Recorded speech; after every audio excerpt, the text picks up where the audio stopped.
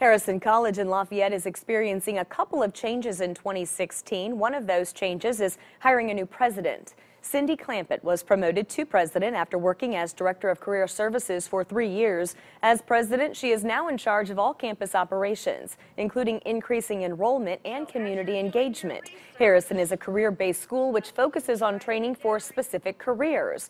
Clampett says she looks at what Lafayette needs locally and tries to provide employees to local businesses.